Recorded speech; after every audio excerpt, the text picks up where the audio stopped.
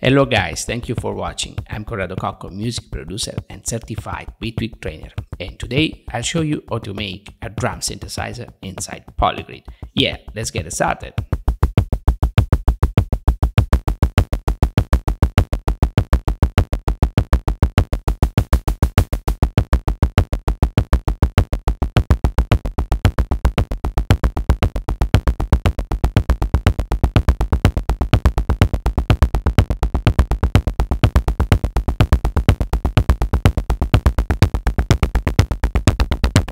Yeah, let's start from scratch.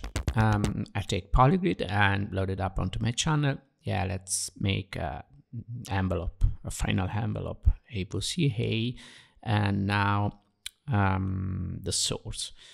I think we can choose two different waves, a triangle wave and a square wave in this case.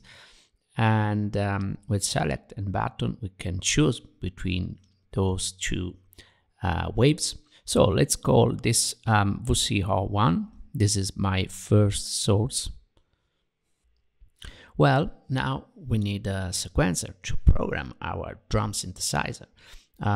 First things first, a gate to trigger our VCA and some other things, and steps to modulate the pitch, and another steps in order to have different velocities for each step of my sequencer. Okay, now I'll connect the gate to a VCA and I trigger the oscillators, and yeah, let's check it out.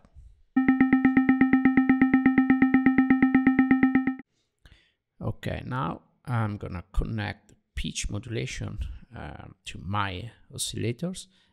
Okay, now I put toggle, and with this one I choose if I want to apply pitch modulation to my oscillators or not.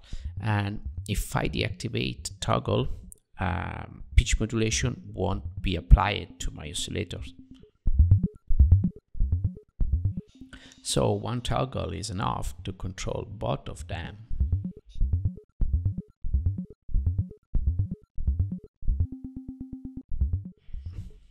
Okay, let's keep on going.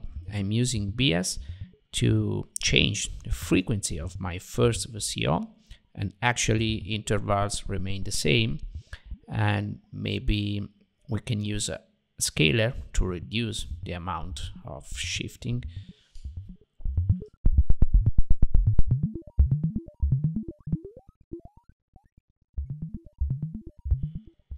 Okay, now let's add the pitch quantize. This is super useful if you want to play in a specific musical scale.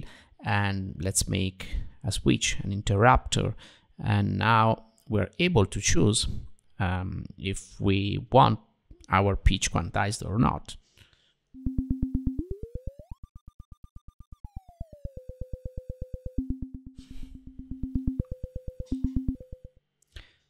So now let's continue by adding a VCO EG section.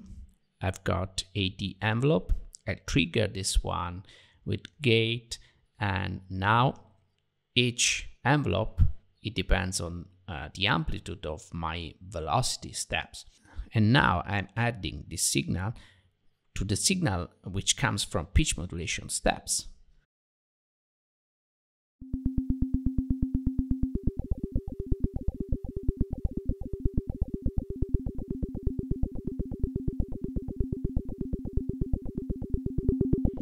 Okay, and now I'm using BS to make a sort of an attenuator, and to make my envelope bigger or smaller, positive or negative.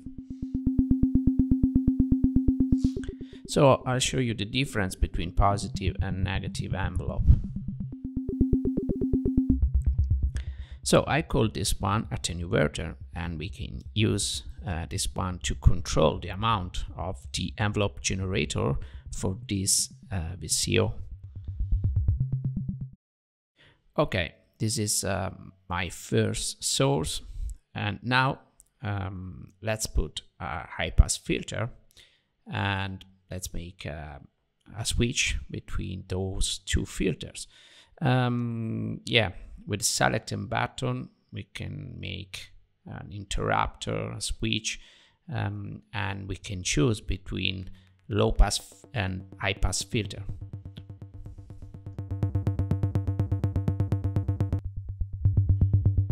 So let's carry on and making an envelope filter section and VCF section. I've got an envelope, and also in this case I connect the velocity of each step to this envelope, and this envelope affect the frequency of the filter. So now for each step I've got different frequency of my filter determined by a different amplitude of my velocities.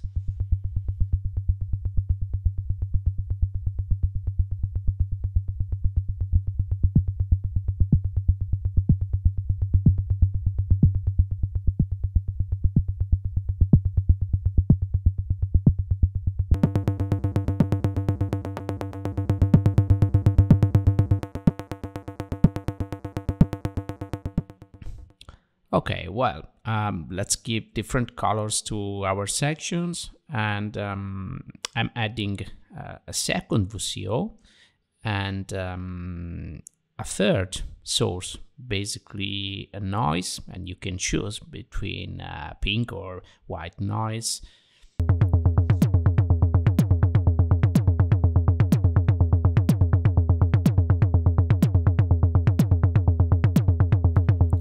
Okay, now I'll connect the noise to the VCF section, and basically I'm gonna modulate the envelope of the filter by the noise, so that the envelope of the filter now is modulated by the velocity and the noise.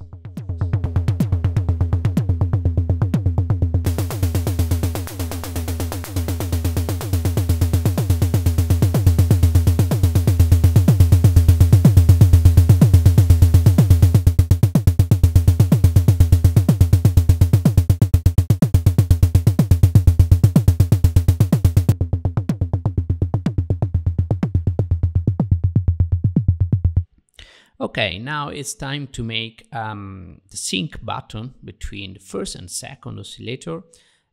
Sometimes this is called hard sync button, and we can do this with a simple select, with a simple switch, by connecting the output of the first oscillator to the second oscillator. So by doing this, the second oscillator is re-triggered by the frequency of the first oscillator.